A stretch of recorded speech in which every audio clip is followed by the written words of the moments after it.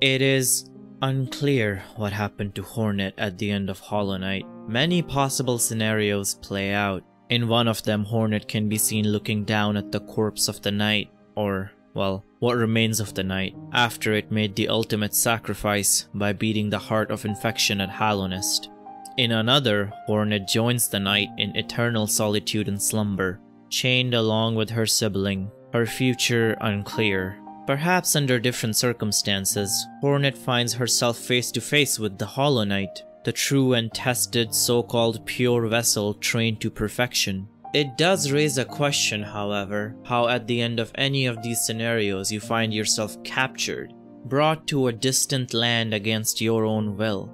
Being the daughter of the Pale King, Hallownest is all she ever knew. Perhaps she was also sold on the lie that Hallownest is everything that remains, the eternal kingdom after all. And perhaps it was her mother's lineage that showed her the reality of the world outside the kingdom she was born in. Distant lands, especially the one her people come from, the kingdom of Pharloom as they call it.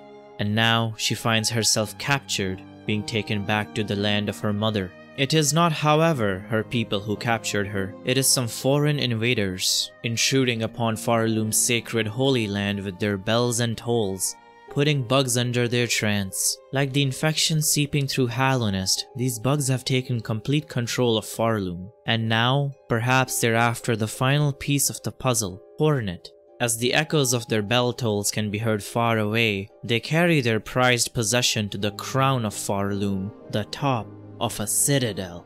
But, as fate would have it, things can be very unpredictable in these lands. Before you know it, someone breaks Hornet out of her cage of seal of binding using a powerful bug. Looks like Hornet got herself a silent guardian, maybe someone who wants Hornet free. Whoever was responsible for her freedom though shall remain unknown for a long time. For now, she finds herself falling to the depths of Pharloom, the very bottom, unaware of the long, arduous journey that awaits her in the kingdom of Pharloom.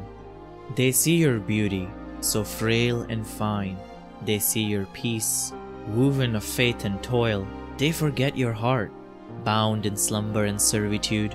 When you wake, they shall see your truth, a beast's nature, bare to all.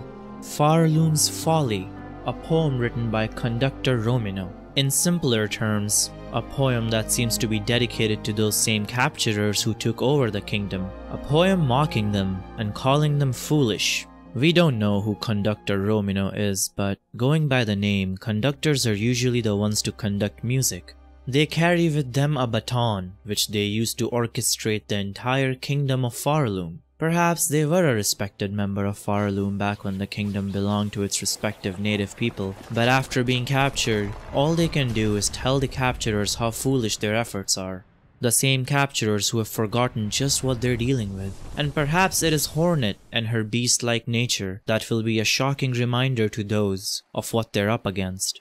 For now though, Hornet finds herself weak, strained, barely able to move, at the bottom of a new foreign kingdom, vulnerable, surrounded by wild bugs. The land of Moss Grotto is overcome with lush green moss. The bugs residing in this area seem to be far removed from the burdens of society, far removed from the capturers of the kingdom. They seem to be living in whatever bastion of safety is left in Pharloom. So it's not far-fetched that when a foreign entity falls into their land from the heavens, they attack.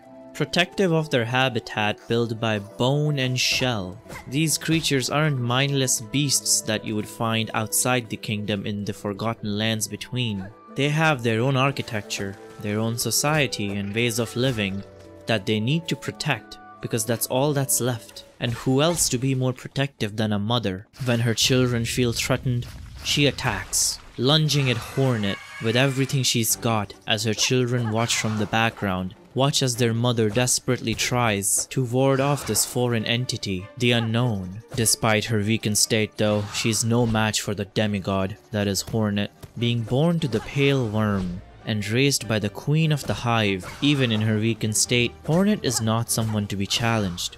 Which just goes to add to the mystery of how the Bell cultists ever even managed to capture her, or how they ever managed to capture the whole kingdom of Pharloom. Clearly those bugs are hiding more than they know, and they have more cards up their sleeves. For now, we continue on, hoping to find more answers, but only being left with more questions than we started with. Hornet makes a quick dispatch of the Moss Mother, and while some might call her ruthless, I think she just knows better. It is just life after all. As the bugs of the grotto will soon come to find out, hopefully, Hornet is not there to cause harm.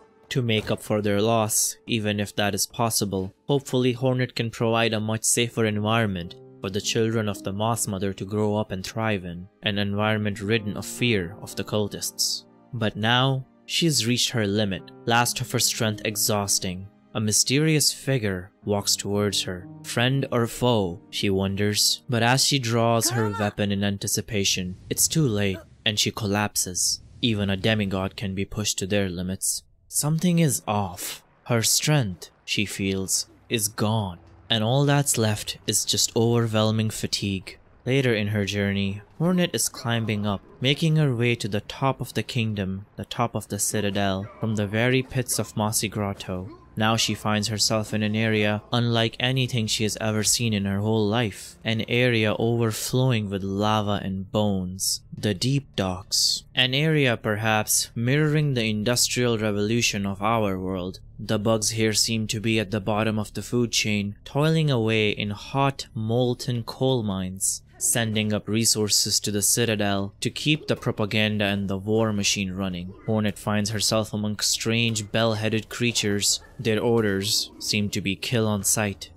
Despite the challenges though, Hornet finds herself growing stronger after every encounter. Every single beast and bug she slays grants her more and more strength. While nowhere near the peak of her power, she is slowly recovering. As Conductor Romino had said, the captors of this kingdom don't seem to realize just who they're dealing with. Amongst all the hostility, a friendly face? The Forge Daughter, who also seems to be from a royal heritage, is a blacksmith of some kind.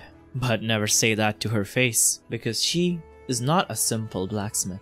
The Forge Daughter and her little friend Ballo seems to be the only bugs in the Deep Docks who have any sense left. The Forge Daughter herself comes from an ancient line and serves an honorable role. This can explain why she's immune to the song of her capturers, but Ballo, he's another mystery of his own. Like every other encounter so far, this raises more questions than answers for Hornet, but for now, a companion is more than she could ask for. And while the proud warrior Hornet is, she does realize the gravity of the situation of being in a foreign kingdom without her original strength. So for now she folds, asking the Forge Daughter to lend her her aid. For now though, a brand new friendship.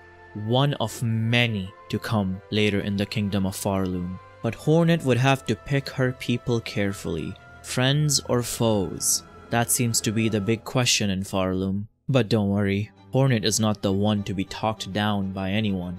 Definitely not an arrogant stranger. As she approaches this mysterious hooded figure, she can't help but notice the bugs that are being conducted by the said stranger. With caution and curiosity, she approaches. But before she could get a single word in, she finds herself being mocked by the stranger. Perhaps it is a trap.